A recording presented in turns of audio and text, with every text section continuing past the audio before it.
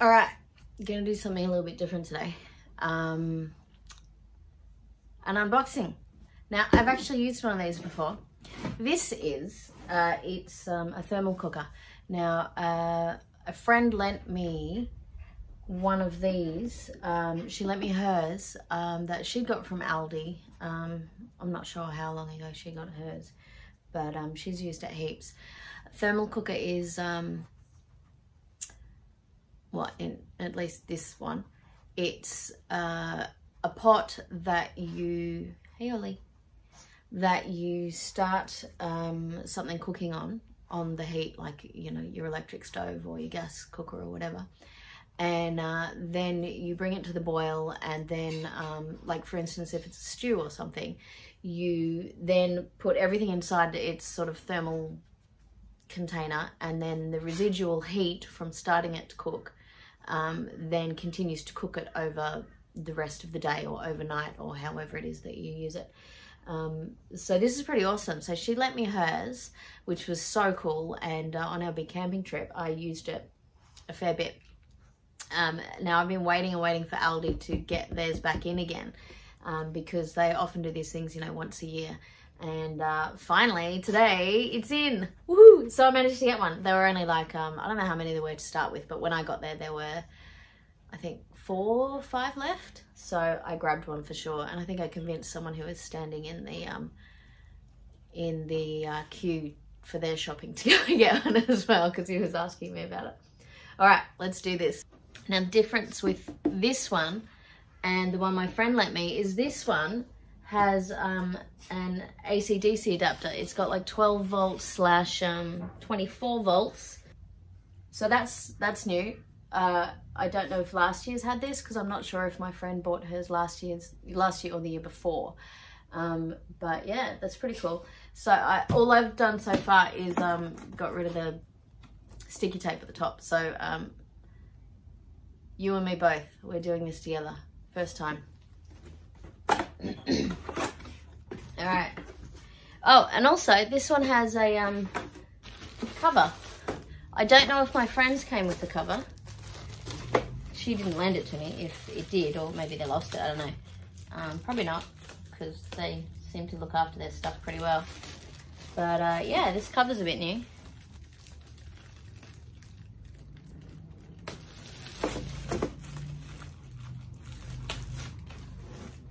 I know there's a whole lot of you who are going to get frustrated at me opening this so carefully, but I try to reuse the plastic bags for other things so that they're not completely wasted. So I try not to rip a hole in them. All right, I'm going to put this up a little bit. Excuse the squeak. Squeaky, squeaky, squeak. All right, what do we got here? This protective / thermal bag. Branded Adventuridge, of course, because that's the Aldi brand of camping gear.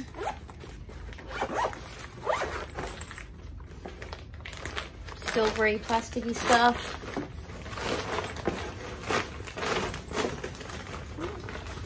It's a bit padded. It feels just like that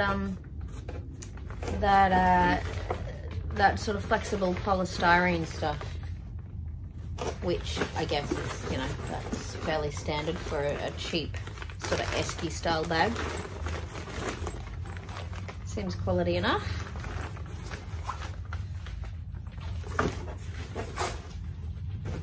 The top has a double zip, so that's good. And the strap has a little shoulder pad thingo.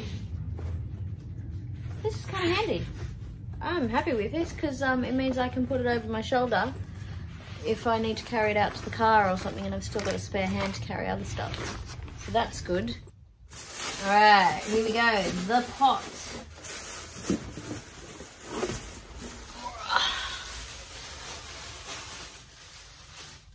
I'm gonna put this on top so you can see it a bit better. Very shiny and new. This is exciting. Got all the stickers on top. Warning, the inner cooking pot must be placed over a stove or open flame for 20 minutes before placing into the thermal cooker. The adapter is used only if you wish to extend the warming time.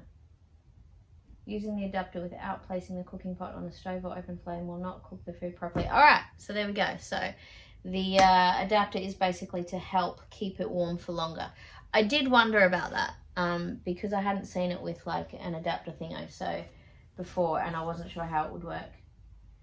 Do not place the appliance on your car seat during operation as it may cause damages to your seat covering such as leather or fabric.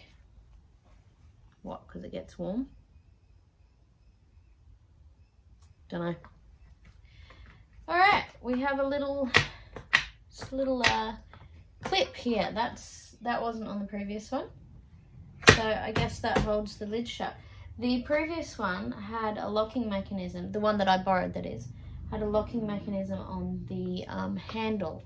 So if you had the handle back, it would open freely. If you had the handle forward, there was sort of little lugs on the inside of that where the hinge is, and it wouldn't open. But this one has its own little latch, which I don't know, seems steady.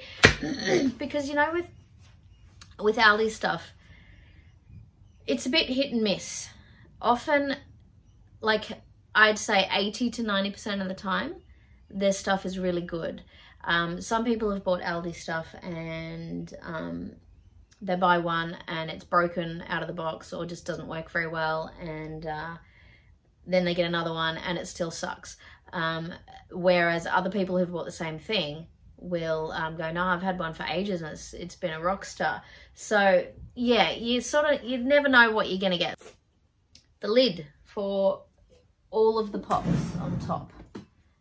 It's one lid that goes on top of everything. And then under that, oh, it's the cable. There we go. I'm not going to try and open this one without breaking the plastic. Or maybe I am. Here we go. So yeah, this is just the cable.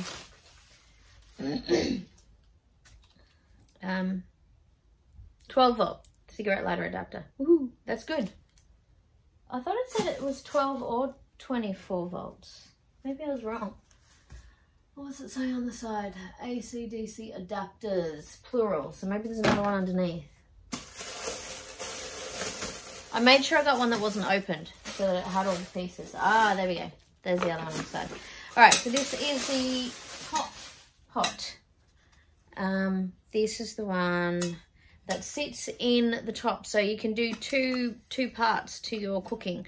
So there's a bigger pot on the inside, which is this one.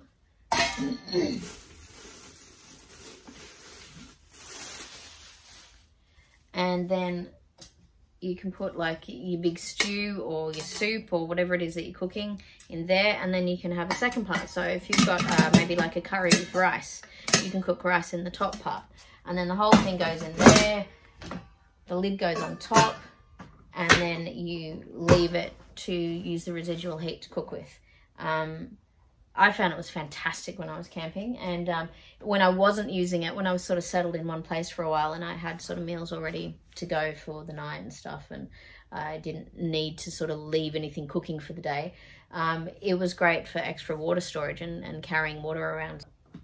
All right, so that comes out there. Let's look at this other thing. I've got fingerprints all over it already. It's so shiny and new. All right, what do we got? So let's just put that in there for now. And I guess this is the 240 volt adapter.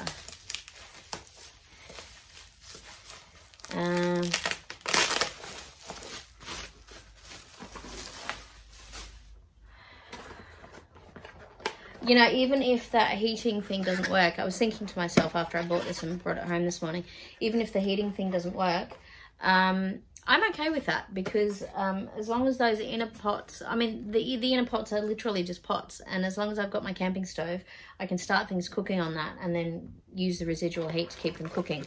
So I suppose the adapters are great if I want to keep something warm for longer. But honestly, it's just a surprise bonus. I guess it's a bonus. Cord to go into the wall and or inverter. And this There's the other end of that cord.